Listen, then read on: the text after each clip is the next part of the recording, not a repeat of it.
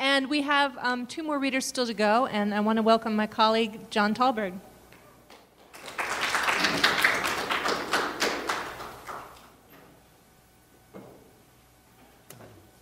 Thanks, Susan, for inviting me to read.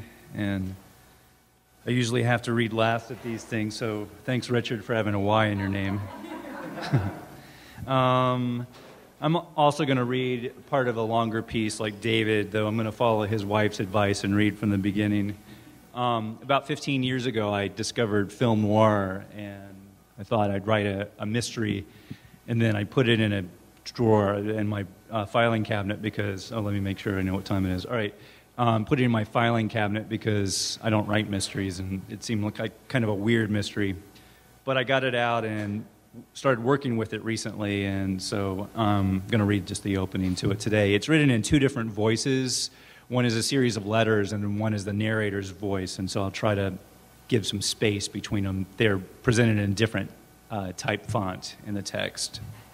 Okay, it's called No Motive. Go to the journal offices and ask for the French man. He will help you to find the murderer.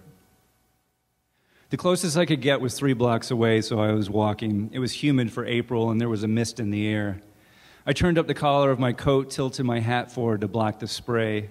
The offices were in a brown 4-story building stuck between 2 skyscrapers, insignificant as a child's block with its letters sanded off.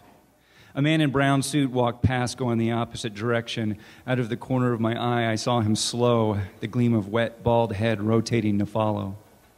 I'd received the letter earlier that morning and had thrown it in the wastebasket and fished it out 3 times. The murderer? What murderer? I wasn't looking for a murderer. I didn't have anything else to do. Business was slow. I hadn't even had a cuckolded husband case in 3 weeks. I was beginning to think I should go back to writing ad copy. Inside the front office at the Journal, there was only one person in the lobby, an elderly man in jeans, army surplus jacket, and a hat pulled down over his face, gray wiry hair, hugging himself, rocking and mumbling. The secretary was a doughy woman with curly neon red hair. She chewed something, the right side of her mouth a grimace, swallowed, then said, "Can I help you?"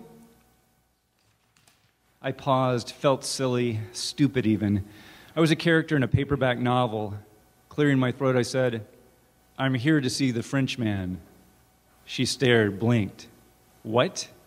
Do you have a French person working here?" "You mean Mr. Verdu?" "Yes, that's his name. I forget his name before, but that's definitely it." I wiped the sweat from my forehead. "What is his office number again?" She tilted her head and squinted, touching a pencil's eraser to a bottom lip. "Is he expecting you?" I nodded once. "Yes, definitely." She peered at me out of one eye, and I half expected her to say, "You're lying." 213, she said, and then turned back to her typing. Hunt, Peck, Hunt, Peck. Up the stairs, I moved down a dim hallway with a fluorescent bulb flickering at one end. The building seemed strangely empty, and my shoes clicked on the floor. A balding man came from an office, nodded and smiled as he glided past. There it was, number 213, 13, unlucky number, ha. The sweat trickled down my rib cage. I had a bad feeling. The office door ajar, light bled into the hallway. "Mr. Verdu?" I pushed the door and somehow wasn't surprised at the corpse staring back at me behind the desk. A short man, he had greasy black hair and a thin mustache like a magic marker swipe on either side of his nose. His white button-down was soaked with blood running from a deep wound in his neck where a hunting knife projected. From below, his Adam's apple. The blood gleamed almost black under the humming fluorescence, and the man's eyes were wide, a mouth a frown. A computer screen glowed on the orderly desk next to a wire-out-in basket filled with papers. A sheet of typing paper lay in front of him uncapped, gold fountain pen on the desk next to it. The paper was full of half-formed sentences and scribbles and a doodle of what looked like a man with a knife in his hand and a grin larger than his face. Near the bottom of the page were a couple lines of writing untouched by scribble. "Try write bright. It's out of sight. The color of your teeth should always be..." He had really written the ellipses, the last dot more a dash, a skid smear of ink. There was a note pierced by the knife, positioned between the hilt and his neck. I ripped it off, glancing at the black type, and shoved it in my pocket. The knife had gone all the way through, point sticking into the back of the chair. The window behind Verdu was open, screams of children on a nearby playground drifting up. It had stopped raining and the sky was bright, no breeze, the room almost airless. I had the sudden thought I was inside a gigantic dead thing, this window a wound. More screams, laughing. I took a deep breath but could not fill my lungs. There was a loud shriek, short, sharp, suddenly choked off, hint of gasp. The receptionist leaned against the door jamb, face like parchment, meaty fingers clutching lips. You will be confused and horrified by this turn of events. Whereas you entered this game with a sense of amusement and curiosity, you will find yourself frightened, perhaps angry, wondering how something as seemingly innocuous as a 2-sentence note could have become so scary. You will want to know who set you up and, accordingly, go back to your office and await further instructions. I was driving back to my office. 2 cops, plainclothes men named Nation and Hellos, had questioned me and peered sideways out of pinprick eyes, obviously disbelieving everything I told them. They were large, chunky men with pale complexions and yellow teeth, wearing identical gray suits with hats they left on indoors. They could have been fraternal twins with physical differences too insignificant to mention. They shook heads, scratched chins as they passed around the note. The first one, the second remained a secret. They made much of Verdu holding my job of 10 years previous. Oh, well, no motive, extenuating circumstances, we can't hold him. They sent me on my way with instructions not to leave town. Yes, sir, I wouldn't think of it. I know the rules. I'm as perplexed as you are. There was something not right about going to my office to await instructions. Shouldn't I be looking for clues? Wasn't I playing this guy's game? I didn't know. Most of my cases had been trailing unfaithful wives and husbands, trying to find runaway kids or lost long relatives. Hours of phone calls, driving, sitting in cars, some photo taking. Once I investigated an arson at a bar I frequent, never caught anyone. But murder? What did I know about murder? I parked in a lot near my office. The sun warmed the street, burning away haze, steam shimmering. Some kid about 19 sat on the pavement, leaning against the office building. A purple mohawk, he was wearing a leather jacket pierced with safety pins. He had a large ring through his septum. As I neared, he looked at me through slit, bloodshot eyes and held out his hand. Could you spare some change? I pulled out my wallet and handed him $1. Hey, thanks, man. I kept walking, waving his thanks away, looking at the ground. Unlocking my office, I removed the back in 15-minute sign and the phone rang. Hello? What? No Holmes Detective Agency? Are you already out of business? Honey, I noticed there was a suspicious murder in the paper this morning, and I thought, Mom, no. I said, I'm not out of business. But I can't talk now. I'm expecting an important call. Oh, I suppose your mother is an important. Cops and robbers, car chases, gun battles. Mom. My stomach churned like it often did when Mother called. I just called to tell you some man brought an envelope by for you. An envelope? Yes, this plump, red-eyed man came by. At first I thought he was the postman, but Sam has been delivering my mail for years, and this fellow wasn't even wearing a uniform. I hung up and ran out the door. Of course, it shouldn't be that important where information comes from. What difference does it make whether a letter emerges from one's mailbox, is delivered by a helpful neighbor, or is left with one's dear old mother? However, these things do matter, don't they? You would do anything to shield your mommy from something nasty, wouldn't you? Spirit her away, checking the rear view now and then to make sure you're not followed? It would be a shame if the dear woman were stabbed in the neck like that poor French fellow, or if her tender gray head were bashed in. These days, some sick individuals will even rape and torture a woman like your mother before murdering her. It's uncivilized. We drove down Main a few blocks from Mom's house. She quietly hummed, tapping her fingers against her open window, now and then commenting on the beautiful day. Wearing a gray denim dress and straw hat, she twisted the strap of the battered leather purse on her lap, a half smile on her face, blinking as if on the verge of sleep. Her skin had a grayish cast, almost translucent, revealing blood-coursing veins. Stopping at a light, I looked in the rear-view mirror. No cars, but I was worried. I bit the inside of my mouth. Can't you tell me anything more about this guy? She stared out the window. Oh, yes, the man. He wasn't my usual mailman. Sam has been delivering my mail for years. I tip him $10 every Christmas. That's nice. How about what he was wearing? Any tattoos? Now that you mention it, does seem that he had been drinking. She rubbed her chin. Yes, I smelled alcohol. A horn sounded. In my rear view, a man in a white convertible was making a backhanded gesture at the light. I drove through the intersection, watching the car, and he turned right, flipped me off. Oh, there he is, Mom said. Who? The nice drunk man who brought the note. I slammed on the brakes and the car stalled. A balding, chubby man, probably in his late 30s, early 40s, was coming out of a bar named O'Malley's, walking the other way down the sidewalk. "Are you sure, Mom?" She sighed. "Of course I'm sure. I'm not senile." Restarting the car, I pulled to the curb, getting my .45 from the glove compartment. "Oh, now I suppose things will get violent," she said, smiling. "Just sit tight. I'll be back in a sec." After waiting for a car to pass, I crossed to the other side. "Hey, you," I yelled to the guy. "Wait up." As soon as he saw me, he took off, disappearing down the first alley. I rounded the corner, gun drawn, but he was gone. The alley dead-ended about 100 yards away, and there were 3 doors, a pile of garbage in front of one and the others with no handles. I stood still, held my breath, blinking sweat from my eyes. A car drove past on Main. A dog barked. A truck honked, its brakes groaning. Birds chirped. Someone was breathing, panting metallic, labored gasps. I threw the lid of a dumpster back, and it crashed against the brick wall, vibrating my molars. The man leaped up, hands outstretched. Stepping back, I raised the gun. Don't shoot," he said, suddenly meek. "Slowly get out of there and put your hands behind your head. Please," he blubbered. I patted him up and down, the blackened brick wall stretching up on either side.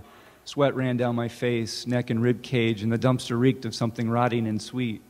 The guy stank too, but of whiskey, and wasn't armed. He swayed, and I worried that he would pass out, so I pressed him against the wall and held him there with one hand. He was short, maybe 5'4", and the black hair which wreathed his head stuck out like steel wool, sweat beading his dome-shaped crown. Tears squeezed from the corner of his eyes. Please don't kill me," he begged. I sighed. "Maybe." I spat on the pavement. "It's just occurred to me that you're not in charge here." His eyes widened and he nodded, a desperate smile on his face. He had a gold tooth in the center of his mouth. "That's right, man, that's right. It's not me, it's not my thing." "I know, that's what I just said. Tell me who paid you to take the lady the note." He looked at the ground. "I don't know, I was drunk." His eyes flickered up, but he kept his face averted. "Give me a break. You were too drunk to remember what the guy looks like, but you knew where to take the note." "Really, man," he said, his voice loud, placing a filthy hand on my jacket. I looked down at the hand, blackened nails, scab on the index finger. He took his hand away and spoke in a confidential tone. "I wouldn't have even remembered if he hadn't written down what to do. I was scared not to. He frightened me." "If he frightened you so much, why can't you remember what he looks like? Medium height, short hair. He looked like everyone. He could have been you. He left me $100 at O'Malley's. Take it, just don't kill me." "It's hard to believe you can't help me any more than this." I worked something out of a molar with my tongue, meaty. Leaning closer, I spoke in a whisper. "I won't kill you, but I could shoot you in the foot. You're tied up in a murder. Try going to the police." His face glistened, the collar of his shirt dark with sweat. He opened his mouth as if he would speak, but instead a clicking emerged from his throat, and then he turned and vomited down his arm. Wretches ricocheted off the walls into the sky as if something invisible were pulling his lungs out. The regurgitated odor of whiskey was everywhere. My mouth tasted like ashes, and I wanted to spit, but didn't want to open my mouth. His eyelids flickered as if he might pass out, and I said, "Hey, relax, I'm sorry, I was kidding. I won't shoot you in the foot. Look," I said, pointing at a garbage can. "Sit down." The garbage can was metal, brand new, the only thing in the alley not sooty and faded with age. I gently pushed the guy into a sitting position on the lid. Tilting his head against the wall, he closed his eyes, sighing and wiping his forehead with the back of a hand. There was a loud groan from beneath him, a crack, bending metal. His eyes popped open, pupils expanding, the garbage can bent and then cracking along a seam, yellow and green mush seeping. Also a black color, moving, hundreds, maybe thousands of cockroaches, some 3 inches long. The can split apart like wet cardboard, and the insects crawled over the guy, and he screamed, writhing, swatting at himself.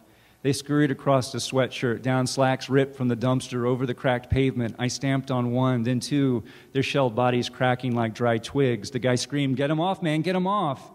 Overwhelmed, I turned and ran up the alley. As I reemerged into the street, the man screamed again, loud and drawn out, as if his life depended on it. Undoubtedly, you have spent the last hours driving around the city, pulling onto the interstate, exiting suddenly, slipping into parking garages, and leaving by different streets, pausing at busy intersections and not moving until right before the light changes. You feel certain you have shaken any tails by the time you tuck your dear old mama into bed. Why shouldn't you be confident? You're a professional. No one can keep up with you through all that, at least not without you detecting him. Of course, in today's high-tech world of surveillance, an electronic tracking device would not be difficult to come by. Anyone, though, who would engage in the primitive art of windpipe puncturing is probably too old school to know about the sneaky assortment of bumper beepers on the market. But you should be sure, just to put your mind at rest, as soon as you are done reading, search your car for any suspicious items, alien hardware, weird electronics. Don't forget to call your mother to make sure she's alive. Then you'll want to go to the Golden Buddha and order the Buddha's Delight for takeout. It's a vegetarian item, quite tasty. Often as I've followed you over the past weeks, I've seen you put the most disgusting filth into your mouth. Dick, as soon as an animal dies, it begins to rot. Frying doesn't remove the rot. Avoiding death is futile.